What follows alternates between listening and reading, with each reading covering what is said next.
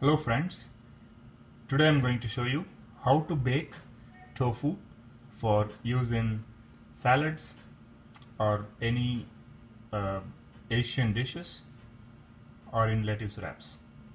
What I have here is cubed tofu that I bought from a grocery store.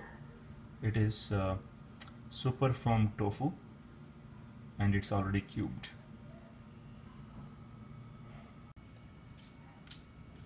First, preheat your oven to 400 degrees. So first, preheat your oven to 400 degrees Fahrenheit.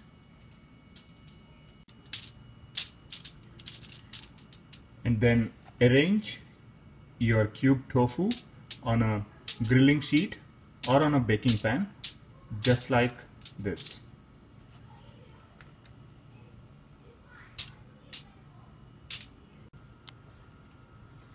The entire pack is arranged on this baking sheet.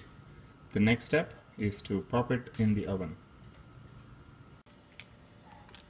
Okay, so pop it in the oven and bake it on one side for 20 minutes. And once that is done, we'll need to do the other side for 20 more minutes.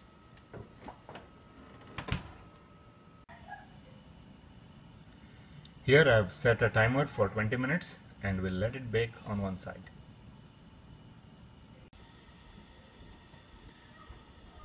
This is how it looks after 20 minutes. We'll take it out now. After it cools down just a little bit, start turning it to the other side and we'll bake it on the other side for another 20 minutes.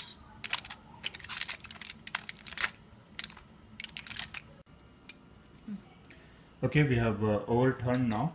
We'll bake it for another 15 to 20 minutes. It depends on how much the tofu baked the first time around.